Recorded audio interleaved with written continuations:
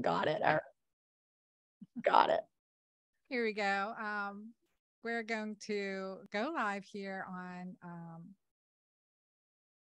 what do you call it? On YouTube at the same time as we're recording this. So Awesome. We'll address some of these topics right now. What we're going to be talking about is fasting and, the benefits of fasting and all kinds of good stuff here. So questions about fasting. And I think the big thing is people are too hungry all the time to fast. If you have hypoglycemia, or they're worried about hypoglycemia, and should they fast with hypoglycemia? And then the other thing that I often see is the question of, like, if I have adrenal fatigue, should I fast? Right? There's that issue too. And how often should you eat in general? What about intermittent fasting versus prolonged fast? And what can I eat during fast? And that always cracks me up because like, we're not supposed to be eating during fasting. That's the point of fasting. Right. But yet there are, fasting mimicking diets and there's all kinds of stuff, fasting, intermittent fasting, fasting mimicking. And we want to talk about these topics and these questions. And awesome. So, Jen, you and I have known each other a while now, and I'm grateful to have you here on the Girlfriend Doctor Show. We've got a lot to discuss today about fasting, and also your book that you had published called Cleanish.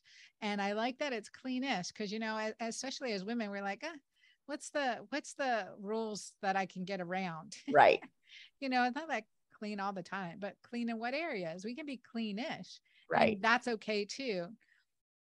So we want to talk about that. Tell us a bit about your story and how you got into fasting. All right. Well, I was just trying to think of when we first met, and I think it was when you came on the Intermittent Fasting podcast. Was it in 2017? When did your book come out? 2016.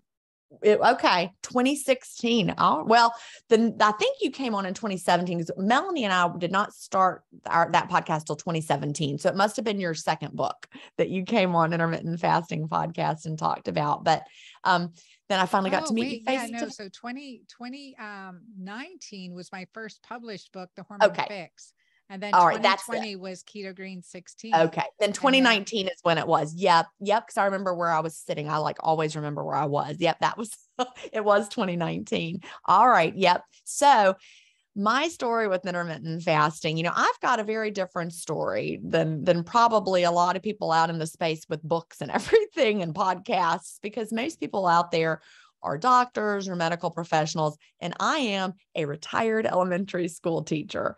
So people might say, what, how in the world is an elementary school teacher publishing books about intermittent fasting and having podcasts about intermittent fasting? Well, if we backtrack, I was someone who struggled with weight.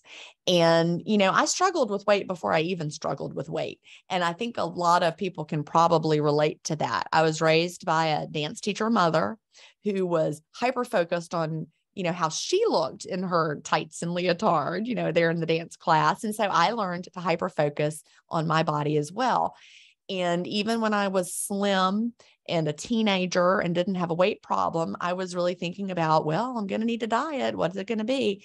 Of course, started with calorie counting, like so many of us, did all the diets as I got older over the years, from low fat to low carb to whatever was the diet of the day.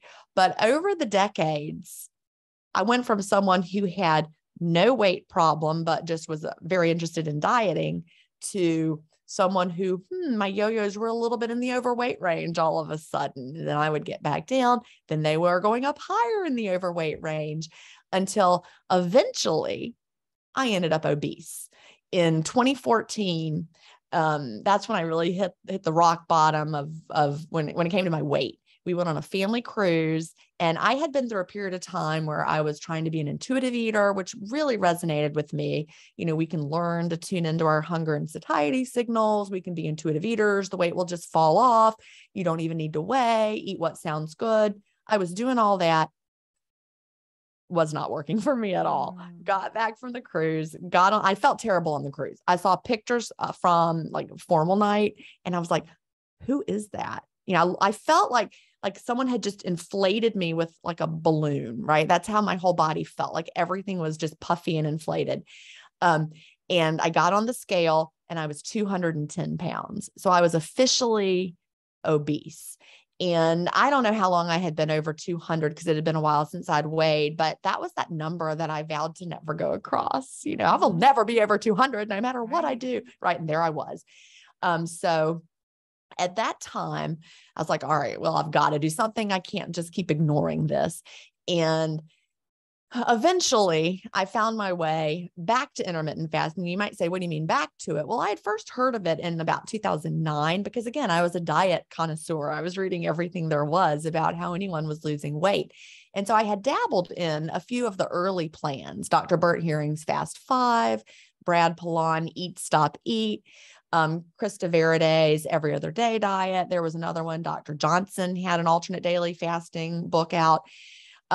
Anything that was written about fasting, I had, at that point, I had read it and I had dabbled in it, but I didn't understand because no one really was writing about, or even, I don't know if they understood it and just weren't talking about it, the metabolic adaptations that our bodies have to go through for us to become successful intermittent fasters. So the very worst thing you can do is dabble in it because you'll never get adapted. Mm-hmm. So there in 2014, I was suddenly desperate enough to say, I am not going to quit. So that was the big difference. That time I didn't quit. I did intermittent fasting. I stuck with it. I was also, finally able to see some results. I was weighing daily and calculating a weekly average. And I did it old school. I wrote it on paper, did the math. That works. It worked because for the first time I saw, like, I would always quit because I didn't see results. Like, because, we fluctuate a great deal, especially as women. And my weight would be so up and down that I never could tell that I was losing weight. But suddenly I could see that I was losing weight because my weekly average was going down week by week. So that also helped me not quit. And so to make a long story short, I went on to lose 75 pounds and get to my original goal weight in 2015, went on to lose about 5 pounds more over time. But I continued to be interested in intermittent fasting. And again, I was an elementary teacher at the time. So I started a small Facebook support group designed to be there for me and my friends, people that I knew because they wanted to know. Suddenly Jen was, this crazy thing Jen was doing. Not only did it work, but Jen was keeping the weight off, which they'd never seen me do before. So I had a lot of people who wanted to know what to do. So we started in the Facebook groups, which led to eventually hundreds of thousands of Facebook group members. And I wrote a self-published book about intermittent fasting that did really, really, really well. And then I wrote a traditionally published book about intermittent fasting, had a couple podcasts. My favorite is Intermittent Fasting Stories. You've been on that one with me. It's where I talk to people who live an intermittent fasting lifestyle. And so, here I am, I'm a teacher writing books about intermittent fasting, doing podcasts about intermittent fasting, but really I still consider myself to be a teacher. And now I'm just teaching about intermittent fasting because that's what teachers do. We don't have to be I'm not a historian, but I can teach history. I'm not a mathematician, but I can teach math.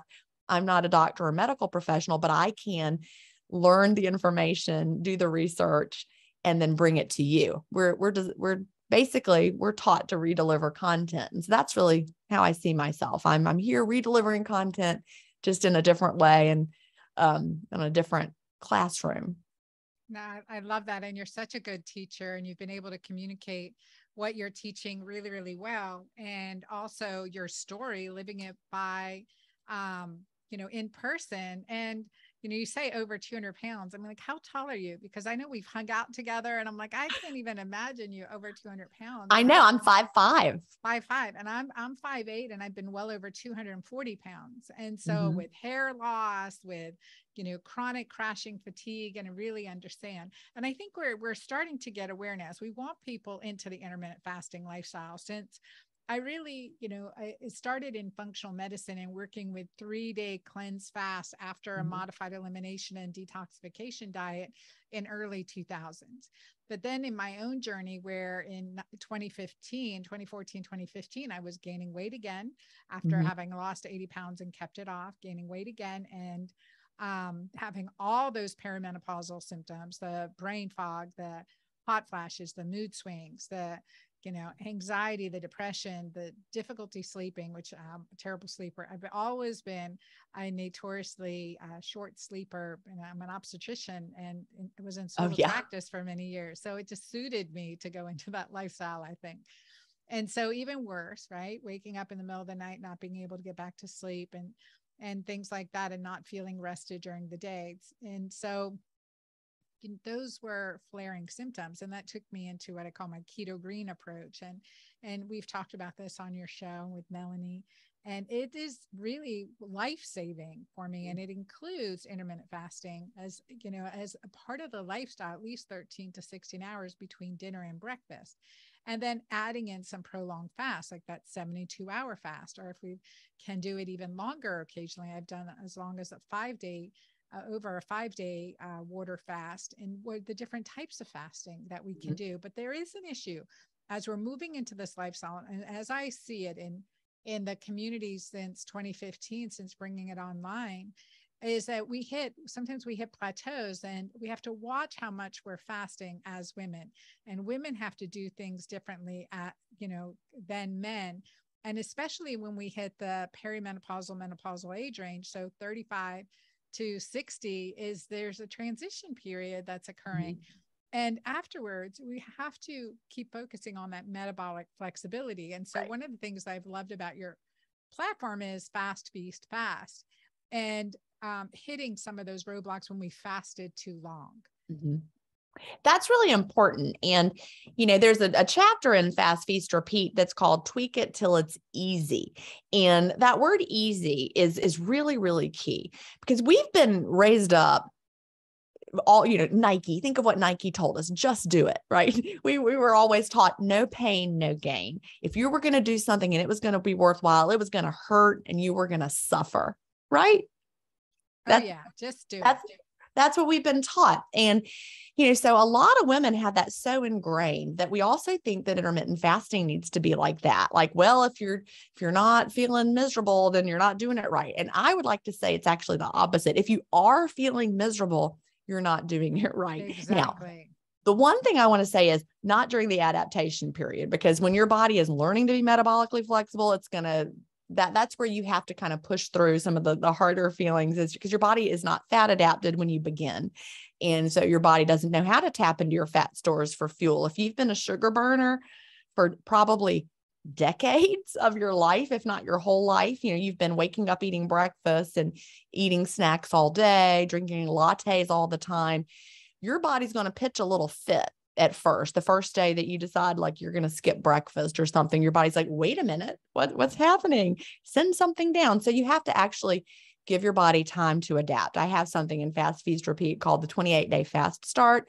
And it's actually kind of funny when I was writing the book and going through the publishing process, my publisher said, all right, we're getting ahead of this. What should we tell people to expect during those first 28 days, how much weight they're going to lose? And I said, 0 pounds, and they might even gain weight. She was like, oh, we can't say that. I'm like, well, it's true though. We first have to adapt. It's not a quick weight loss method. You let your body get fat adapted. And then once you're fat adapted, that's when you tweak it till it's easy. And, I talk about something like in Fast, Feast, Repeat, I call it the fasting Olympics. We are not doing the fasting Olympics where you have to just fast more and more and more. It's all about really learning to listen to your body and what rhythm feels good. Most of the time when we do a diet, I don't consider fasting to be a diet, by the way, because fasting is not what you eat. Fasting is when you eat. But when you've done diets in the past, how the longer you do it, the harder it gets. And you start to feel worse and worse until one day you're like rummaging around the cupboard and you're eating like leftover fried onions that you had on a casserole at Thanksgiving, because that's the only thing in there, right? And so that's how most diets end. But with fasting, it actually does get easier and easier over time. And you start getting into that rhythm. You learn what feels good. You learn what eating window works for you. That is not universal. Some people do better with a 16-8. You're pretty much 16-8, right? Yeah, pretty much 16. But sometimes again, I want to keep that flexibility. I want to keep my body challenged. I don't want, to get into that stall. So I do change things up. So 13 to 16, sometimes Sundays are my one meal a day, typically, Right. and a one meal a day healthy feasted meal, like, like all bets, almost all bets, still gluten-free, dairy-free, low sugar, all of that stuff. No bad, no junk. But I tend to be 19.5 most days. That's what 9 to 5. feels great for me. Some days if my body's a little hungrier, I'll have a longer eating window that day, but I feel And really good so around. when you talk about that 19.5, what's the Yeah. time around that? And what are you doing during those 5 hours? It's different from day to day. So I've been living this lifestyle consistently since 2014, and I no longer officially time my window. I just live my life, open my window when it feels right, eat within it in a way that feels right. And then I don't actually officially close it. I just, like it, not eating anymore because I've had enough. I'm satisfied. So I've gotten really great at listening to my body and knowing when I need to eat a little more or when I've had enough. And so I tend to be someone I'm a volume eater. So I like to eat. When I eat, I really like to eat. So I'll start with a hearty snack. And then a few hours later, I'll have dinner. And then I'll close my window with a little something just because that's, I need like maybe a little bite of something sweet, maybe a date or something like that. I love to have dates to close my window. And then, Bacon wrap dates. Those are oh, good. yes, I'm just so lazy. I don't want to take the time to do so. I'm just like grabbing them out, having a few out of the bag. They're like candy. But yes, bacon wrap dates are so good. You're exactly right. But it's just very, very intuitive to me now. There's a book, is his name Will Cole, that wrote Intuitive Fasting? Is that his name? I don't know if Will Cole, I'm not Will, sure it's if Will Will Cole wrote something. that one, but It's Will let me something. double check. Yeah. There's a book called Intuitive Fasting, and I love that title. So sadly, when that book came out, the intuitive eating community really got upset because they felt like fasting was the opposite of intuitive eating. And I talked about how I could never be an intuitive eater in the past, but now I really feel You're like, right. is it Will Will Cole? Call. Okay. Will Cole, Dr. Will Cole, Intuitive Okay. Fasting, the flexible 4-week intermittent fasting plan. Yeah. And I have not read that book, so I just am going by the title of it. But I love the title and the idea of being an intuitive faster. But as I was saying, the intermittent fasting, the intuitive eating community did not like that book because they didn't even read it. They just didn't like the idea that someone was going to be eating, fasting and also eating intuitively. But I really consider myself to be an intuitive faster. Well, I think this is where we get to at some point, right? We get to some point after doing this for a while that we start listening to our body's true signals. Yeah. Like we get out of the phase where we are listening, we're being run by out of control hormones. So leptin or ghrelin or hunger hormone. And I think that's one of the biggest thing in teaching people to go from their misguided, instructed 3 meals to three snacks a day or small meals throughout the day type of lifestyle, honestly, because that's creating insulin resistance. We know that. To this, intermittent fasting for us in our community, keto-green lifestyle with maybe it's 2 meals a day, 1 to 3 meals a day, and changing that up during the week. We have to address that ghrelin hormone, that hunger hormone that has been conditioned like a begging dog to get fed on a regular basis. So if you think about it that way, and I think I found it really helpful. Am I giving in to my begging dog, or am I trying to train this dog or the crying baby or the whatever? I like to think of it as the inner toddler that wants it now. Yes, the inner toddler that wants it now, or the teenager, as I have all of the above in my house right now. Teenager, dog, baby, we've got it all. So, these are analogies that really work for me. So what is it that works? And that is true about our hormones. So when we get into the lifestyle, we're not driven by a feisty, glucose hunger, then we're free. We have that willpower, to freedom to be an intuitive eater. You have the freedom now to be an true. intuitive eater. And what's funny is eating all the time, I had no connection with my hunger and satiety signals. I mean, I believe all the people in the intuitive eating community who say that they hear those signals and they stop but I was completely disconnected from them, and just saying I want to hear them didn't bring it back. I'm pretty sure it was because I had leptin resistance. I'm pretty sure I was insulin resistant. I had a really big belly when I was 210 pounds. I couldn't paint my toenails. So I don't really know what my A1C is. I'm sure none of it was good at that time. I was in denial in so many ways. But with intermittent fasting, I now can hear when I've had enough. And I know. And I don't count calories. I don't count macros. I don't shoot for targets. I just, one day I might eat vegetarian that day because I'm not feeling it on the meat. But then another day I'm like, oh, I really would like to have some red meat today. And my body just really lets me know. So you've come a long way to get that, right? It is a process. I always say it is a marathon and not a sprint, Jen. And now I'm working in your community. What are the most common things that people, are like struggle with in this concept of intermittent fasting or fasting in general? What have you seen?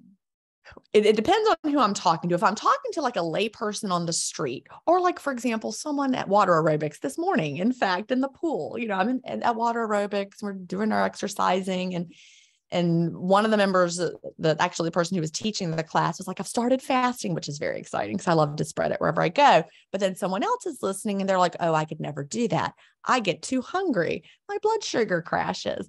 And so I have to explain that, that's probably true right now, where you are right now metabolically. You're on that blood sugar roller coaster all the time. You're feeding it, it crashes, you feed it, it shoots back up, then it crashes, then you feed it again. So it's like that roller coaster that never ends. But once you're fat adapted, your body can tap into your fat stores for fuel. You actually will not have that happen. So many people who, said, well, I used to have hypoglycemia and now I don't. It's like, well, because now you're metabolically healthy. And that doesn't happen overnight. So if I'm talking to someone who's just a lay person who thinks they can't do it, then that's often the conversation that'll come up. Now in the community, when people have, like, let's say they've read Fast, Feast, Repeat, or maybe they haven't, they've just listened to a few podcasts and they're just starting out and they're coming into my community. The big thing we have to really talk to beginner fasters about is you are not going to lose a lot of weight really fast, and don't even fret about that. In Fast, Feast, Repeat, I tell them not to expect weight loss for the first 28 days. And in fact, I instruct them not to weigh on day 0 before you start, put the scale away for the next 28 days. You're allowed to get on it on day 29. But if it says you've gained 2 pounds, that is also okay, because day 29 is your baseline. You're going to go from there and weigh daily, calculate your weekly average, expect to see slow and steady weight loss from that point forward. But then there's people, I guess they didn't believe me. They thought I was kidding. They're like, it's day 14. I got on the scale and I haven't lost any weight. And now I'm so upset. I'm like, no, don't be upset. Your body is learning to do something new. Well, don't you think that sometimes it's because they're working on intermittent fasting, right? Yeah. Gradually you're working them through that, but then they're still eating their food sensitivities. Well, that's true. You really have to, like, that's where the investigative work comes in. And I always say, put your Nancy Drew hat on, right? Yep. We've got to figure out what it is for us.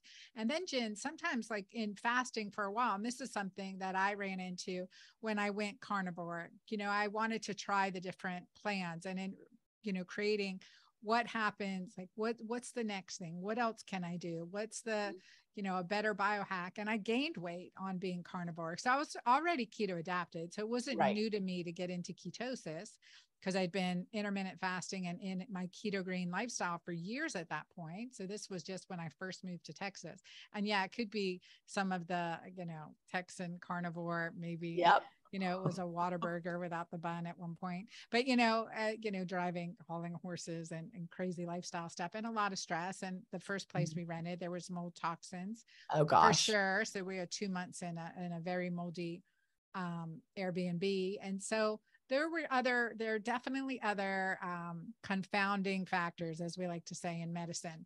So other confounding variables. And so, but yet it was that interesting point where here now carnivore, also with intermittent fasting, but gaining weight and looking at my metabolism. And I interviewed Dr. David Perlmutter, one of my favorite humans on earth, on his book, Drop Acid, which talked about uric acid. And certainly during my carnivore plan, because I would do hot yoga every morning, I started feeling like left big toe pain. So interesting. And that's gout. That is That's a interesting. gout. Yeah. That means elevated uric acid, which falls in line with my, genetics and my, my metabolic genetics, or genetics of my metabolism, and being Middle Eastern and Mediterranean, that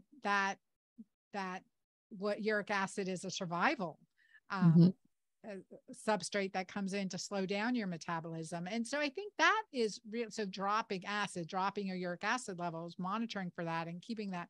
Sadly, I didn't check my uric acid at the time, but I knew that carnivore long-term was not the right step for me.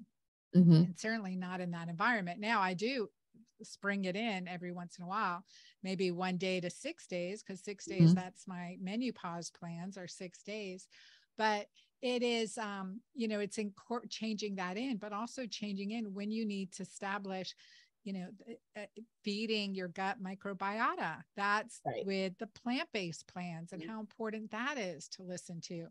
But sometimes we get into the state that even with our fasting, we're either not losing weight or gaining more weight. And so you've got millions of people in your community, so I know you've seen this come up. How have you addressed it?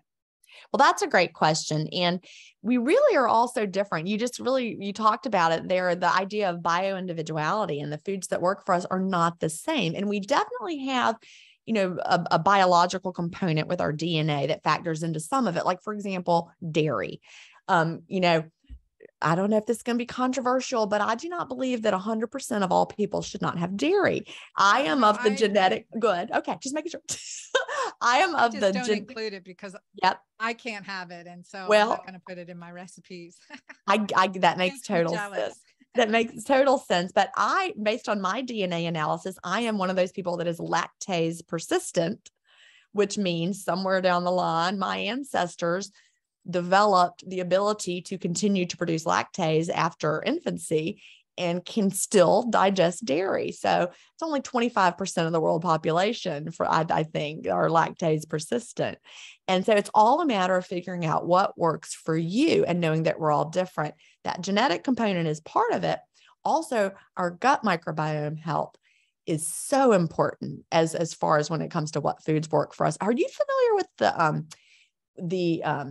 the PREDICT studies and Zoe, the Zoe group? They're Tim Spector, he wrote the foreword for my book, Cleanish. He works with he's not the only one doing it, but they're basically working on personalized nutrition, where they test what's in your gut microbiome. You wear a CGM. They look at your blood glucose response. They look at how well your body clears fats. They give you these special muffins you eat. Basically, they use all this data about you and come up with an algorithm and give you, like, here is some scores for foods and what will work for you. Like, I learned I don't clear blood fat well. My body doesn't clear fat well. And so if I eat too much fat, it's inflammatory for me.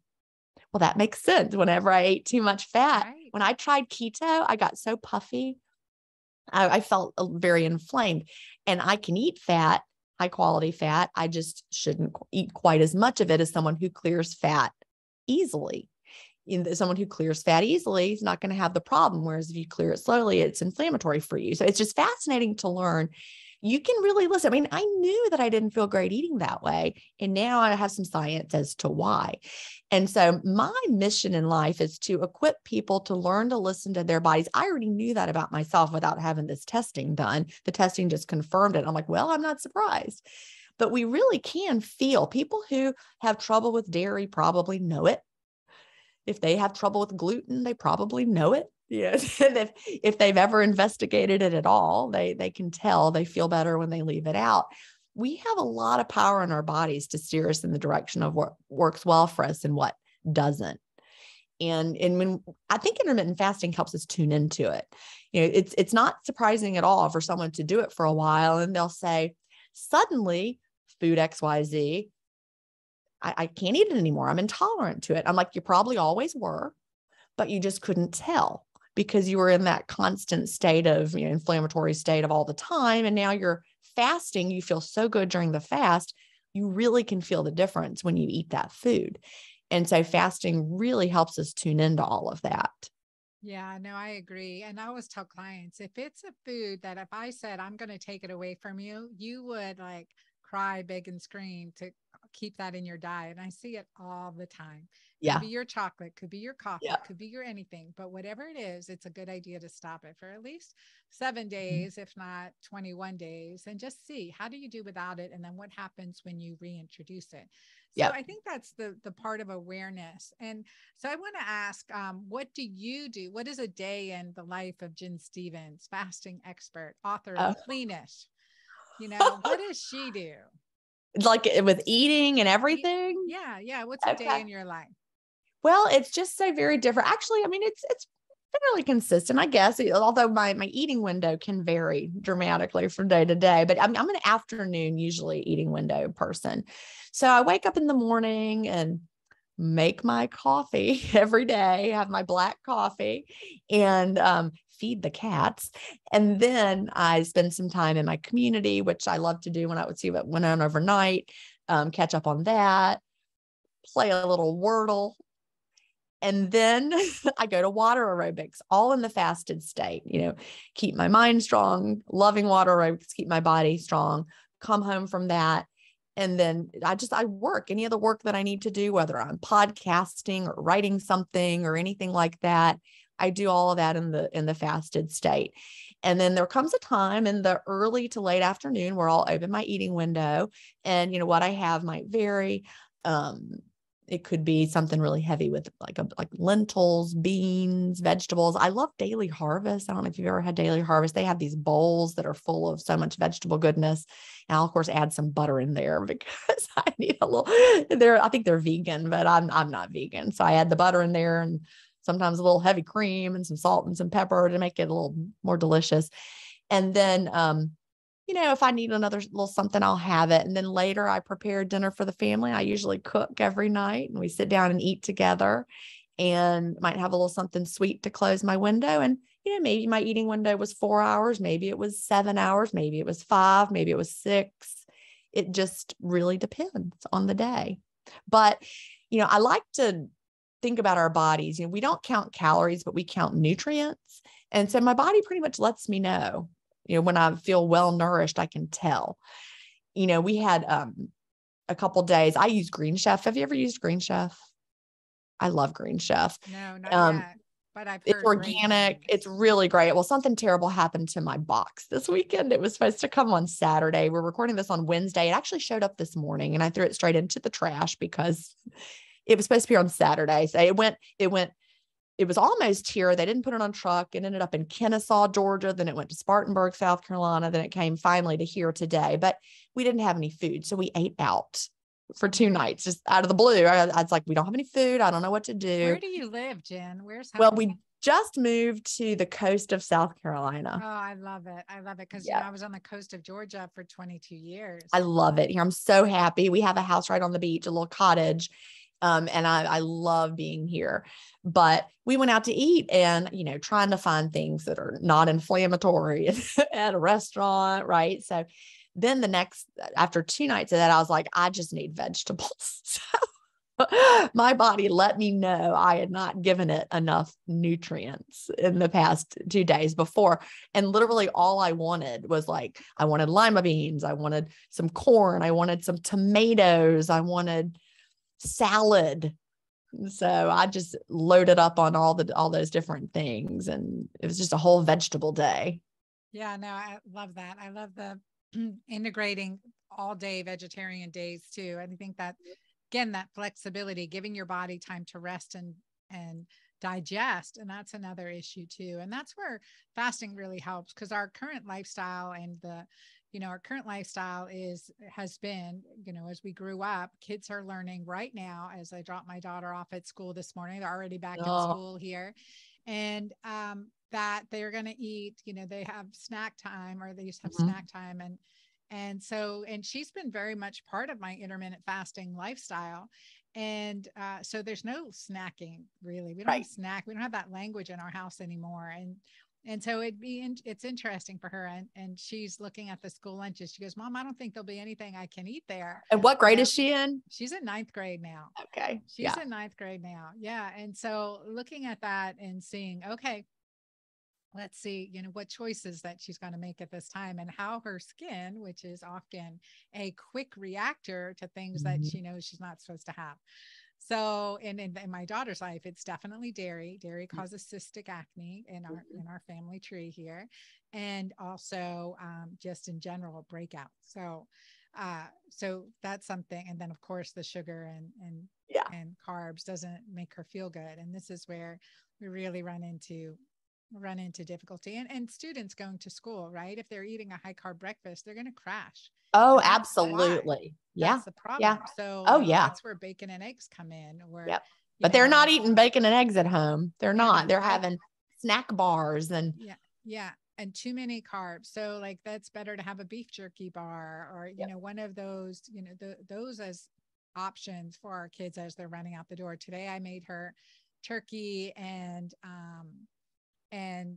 tomatoes with mayo and lettuce, but so a quick roll up in a gluten-free bread. So some starch there, but not too much. And but making sure that I've got the protein and fat on board for her as well. So here, as you're going out the door, you're eating this in the car on the way to school, and so type thing. And often we'll do smoothies in the morning for her too, and try to eat earlier and earlier in the evening. So that's another big shift that we try to make as a family. So these little things can make a difference. And again, never too young, never too old. And we want to keep our kids as healthy and set up for health. Because I was a fat kid. I was obese I was, heading or borderline obesity in the 5th grade. And it just went from there. I was definitely different than the other kids in my class. I was in, middle America.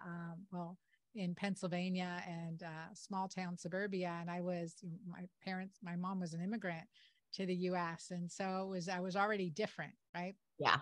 And so that just added to the difference that I had felt about myself. It's so fascinating as we look to see where we are today. And the biggest thing is that I want my audience here to know that fasting is really good for you. And there's no hard set rules, and you will get over the hunger. Fat stores toxins, so you have to detox safely and you have to fast safely. And that's why we really like to alkalinize and check urine pH in my community to make sure that's happening. And even that, shot of Mighty Maca during your fasting window to help your body eliminate toxins. It's, in my opinion, so much better than a black cup of coffee in the morning. Because we want to detoxify, then have your black cup of coffee, but detoxify and remove those toxins first in a very holistic way as much as possible. And we've, this one of the things that teasing through doing this for, many years now is that makes a difference is better. And then changing things up, right, Jen? Just changing things up. Okay. You ready for my rapid fire questions, my friend? I am. I feel like I'm like on a game show. Right? Okay, here we go. With all these things, what is your favorite food? If you were just say, okay, this is potatoes. I want to eat this. Potatoes. Oh, I love a baked potato with butter and sour cream. And some people crash after eating, not me. I am full satisfied. I also load it up, like I said, with butter and sour cream that keeps it from hitting my bloodstream in a bad way, but I just feel great. Oh my gosh, you're just reminding me truffle fries. I was in Italy and we did a truffle hunt in the morning of my birthday. So with the dogs go out and they dig up these truffles and they give them back to the truffle hunters, actually called truffle hunters. And let me tell you, these two men were the happiest men I have ever seen. They were so happy. So I'm looking up on, Googling what's in truffles, and they are anandamides, right? So that is like, that are the feel-good hormones, right? The feel-good hormones. And it's just, they're loaded in that, and they're anti-inflammatory and medicinal, but they're loaded in this anandamide. So they, increase your body's secretion of this happy hormone. You got to look at my Instagram for some of those pictures of those truffle hunters. They are happy men. They are happy men. Now we know why. It makes sense. I don't know. Also being out in nature, right? Yeah. Getting And the vitamin D, dogs. Yeah. oxytocin, dogs. There's a lot of oxytocin in this activity, and they radiated that. So it was super fun to see that. And so yeah, so we talked about food. Now, so that goes into my pillar of nourish. The second Yeah. pillar is shine.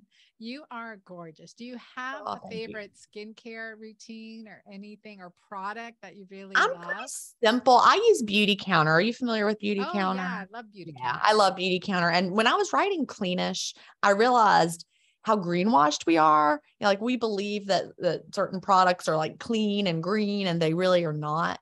And so we have to do a lot of research. But the reason I love Beauty Counter is because they do all the research and I don't have to fool with it. I can just know if they're selling it, it's good. I know, and that Yeah. really does put peace of One fewer mind. thing to think about, but I don't really do much. I wash my face in the morning. I don't put on a lot of creams and things. I just don't. And then, yeah, I just use their foundation and their makeup. And then at night, I just wash my face again. And that's really it. Oh, that is so good. I use I'm doing everything, girl. I Yeah. use my Jolva Kiss on my lips. I Uh-huh. use my balance cream on my neck and my Now I forehead do and use line that. wrinkles. I do use the balance cream right here, your balance cream. So when I said I didn't use a bunch of cream, that was a lie. I do That's use one of yours. them. Well, that is Yeah. awesome. Good to know. I do put that on every day. Yeah. Because it's I doing more than just, this is where I need the most help also. around the neck. I know, tighten up. I'm like, I want my jawline to maintain as much as possible Exactly. and Yeah. not to go without. Okay, so that's our shine. And then awaken. What book are you reading now? I'm reading, I can't remember the name of it, but it's about the law of attraction. So Oh, it's so it's good. one of the Abraham books. I don't know if you've read any of those. Yeah, Abraham Hicks. Yeah. Yes. A Yes. friend of mine, Sherry Salata, got me hooked a while back, and I've been out of it for a while. I'm going to have to dig that in. A coach of mine said, start your day with adding in positive affirmations, like Yes. Oh yeah. start reading more and doing And that. let your emotions be your guide and always search for a better feeling. That's what I'm taking away from this book right now. Whatever you're feeling right now, always search for a better feeling emotion. And Mm, the better feeling emotion might be like if you're feeling rage, maybe just disappointment is a better feeling emotion. mhm, You're going up the continuum towards feeling something better. mm. And that will take you where you want to go. I love that. I love that. Thank you. And you've been married. You just celebrated your 31st wedding Yes. anniversary. And my fourth pillar, and for me, it's the most important one, is embrace. It's about connection. Mm-hmm. And so, there are ups and downs, good years and bad years in marriages and life in general. What has been your unifying factor, and how do you look at your marriage now versus when you got married? Yeah, that's a great question. I look back to that 31 year ago, Jen and Chad. We were babies. We met. We were 19 and 20 when we met and got together, and we got married a year later. So we were 20 and 21 when we got married. We had no idea. We're different people now. Everyone, grows and changes. I feel like we've kind of grown up together. And the thing about marriage is they become your family, in a way that you're closer than even like your blood family, because this is the person that's been through literally everything in my adult life with me, the good times, the bad times. We have two sons, we've moved, from state to state together. And even when you're having struggle times, because you do oh, my cat is crying. I'm sorry if you can hear that. In any relationship, when you have those struggle times, they're still your family. And so I always, keep that in mind. There's no one who knows me better and no one that I know better. And, even when you wake up and you're grouchy, and again, I woke up grouchy with him about a week ago, and because I'd been mad when I went to bed, and I woke up mad. And instead of like thinking about why I was mad, I'm like, I'm going to make a list of things I love about Chad. And I did. I made a list about the things that I love about him, and that got me out of the feeling grouchy. I love that, Jen. And I think I heard one time the concept of shared experiences. When it Mhm. comes down to anything, you have these shared experiences, And that is really valuable. That is really, I mean, that's one of the most valuable things that we share with someone, and to be appreciative of those shared experiences, but also that common goal. Like, do you feel like you and Chad have a common goal, common vision for the future of you two as a couple? And I think that's important. We just entered a new season of our life. He just retired. I retired in 2018 from teaching, and I've been doing the work that I do now in the intermittent fasting world. But he just retired from being a college professor. So now we're envisioning what the next stage of our life looks like. So he retired and we moved from Georgia to South Carolina all in the same month. And he's Wow. figuring out what he's going to do. And, we don't have any grandchildren yet. Our kids are 22 and 24. So, we're just seeing where it takes us. So we've got a lot of years ahead of us, especially since we're both intermittent fasters. And so Yes. we're going to grow old and be vibrantly healthy together and figure it out. And think right there is a common vision for the future, right? A Right. shared goal, grow old, Yep. living, happily and thriving together. And he even goes to water aerobics with me sometimes, not every day, but it is hilarious. But he goes, he just I love does his it. I own love it. thing. He's over there doing whatever. We've got the weights, the weights that you use in the water. We're all doing one thing and he's doing something different. It doesn't even matter. We're having fun. Well, tell our audience where they can find you and your books and your groups. All right. Well, I am at jenstevens.com. Jen is like gin and tonic. Stevens is with a PH. And everything is linked from jenstevens.com. If you want to read more about intermittent fasting, my New York Times bestseller is Fast, Feast, Repeat.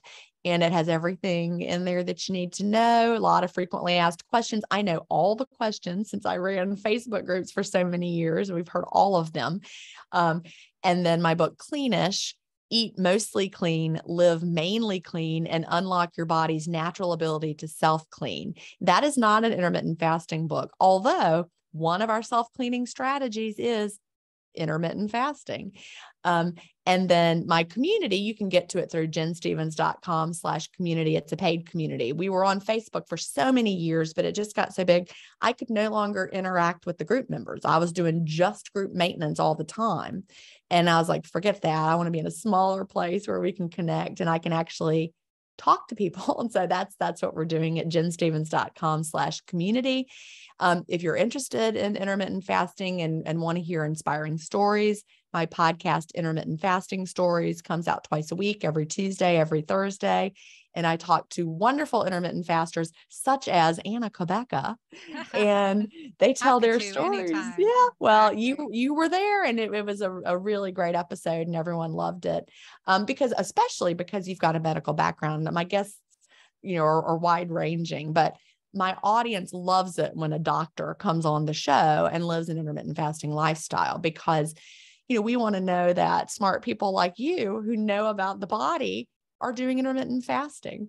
And there'll be more and more of us. There'll be more and Oh more yeah. of us as we start to, physicians start talking to other physicians and, Oh realize yeah. that we've been going down a wrong journey. So there's more and Mm-hmm. more of us coming up, just like women going through menopause, right? Oh And yeah. more female physicians going through menopause are having their eyes open that what they've been Yes. taught and prescribing is not exactly doing the best job. So with that, so grateful that you're ahead of the curve on this fasting lifestyle, and also being, in your early 50s, right? Right. That you 53. Yeah. 53, that you also know about the importance of this as Mm-hmm. a menopausal Oh hack, yeah. biohack for longevity, and how Mm-hmm. critical it is for brain health, physical health. Jen, thank you so much for being on the show and being a light in this field, a shining light in this field. And you guys check out Jen Stevens, jenstevens.com for her website. Check her out. She's just amazing. Listen to Thank her you. podcast. And of course, remember, with us in the Girlfriend Doctor community, you can ask or tell me anything. We bring on these shows based on your questions, comments, and suggestions that are brought up through our customer service at team@drannakabeca.com. Really is fabulous to share this information. So I encourage you to share this episode, share where you heard it, and let us know any questions you have. Thank you all. Until next time.